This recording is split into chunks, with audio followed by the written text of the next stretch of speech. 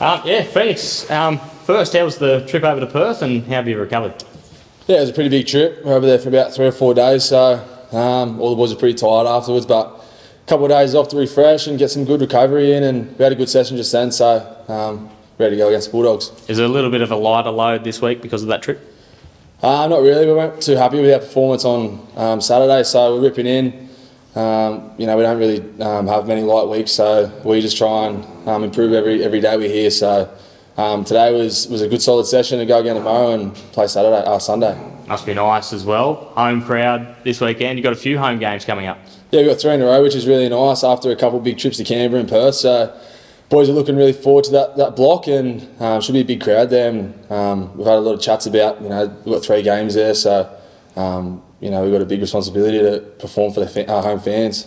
You guys really turned around the home ground record compared to last year. Has it been a real emphasis this year? Yeah, it has been. I've said it multiple times to you guys. It's something we speak about quite a lot, is our home fans and what they deserve, and they deserve to see us win. So yeah, last year wasn't good enough, and I hate talking about last year because we're so far into this year. We don't think about that anymore. But yeah, we're really happy with how we're going, and it'd be good to put another one on the board, obviously. How are you feeling? Or how's the side feeling after 5 wins on the trot now? Yeah, it's a really good vibe at the moment. We're smiling all the time, so we've got really good, positive people in this team, coaches, staff, and the players, obviously. So yeah, 5 in a row has been really good, and when you win it, everyone's happy, so it's been good. Shame for Brady as well, a little bit of an injury. Yeah, it's no good for Brady. He's had such a good year and had a good run with his injury, so I don't expect he'll be out too long. It's just a bit of a groin trouble, so yeah, he'll be right and come back in a couple of weeks, hopefully. You said you weren't happy with last week's performance. What are the areas, I assume you've done a review, what was kind of the areas that you need to improve on? Well, we led in 28 points, which is not what we want. So defence has been a massive focus for us in the review and the preview for the Bulldogs. They're a high offload team and they throw the ball around, so defence will be massive for us, and just our attitude and defending our home ground. So I'd say defence is massive for us. Yeah, and last time you met them, obviously you did quite a job on them.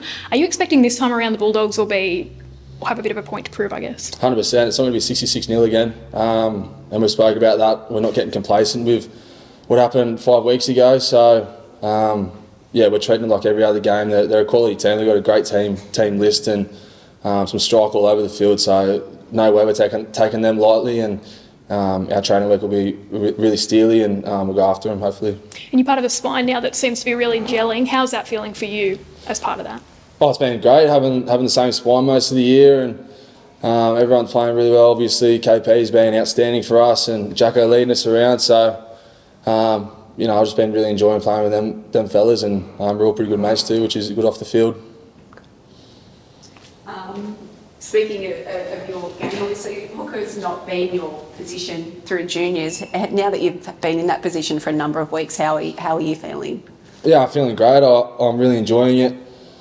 Obviously, yeah, it's a bit different to playing in the halves, make a few more tackles, but I've said it before, I've got a great forward pack there. I've got Hedrow and Ads Elliott, the 2 Savs, Leo, everyone that sort of keeps me safe. So all I got to do is make me tackles and pass the footy and try and create something for everyone else. So I'm really enjoying it, and a lot of encouragement and advice from people that I need to take it from, and it's I've loved the challenge, and yeah, really happy with it.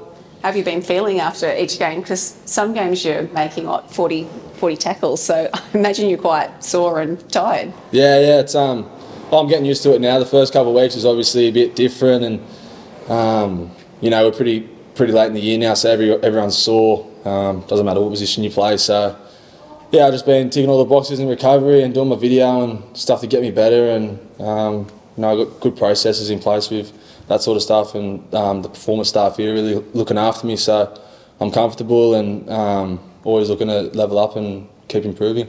Does it help having someone like Danny Badeiros around just to ask some advice, playing that position on a long-term basis? Yeah, for sure. Bezzy's been massive for me. Even Browers, even though he's not training or playing, he's been in my ear, and I've been in his ear, and we've got Rory Cross-Jason, Michael Moynihan.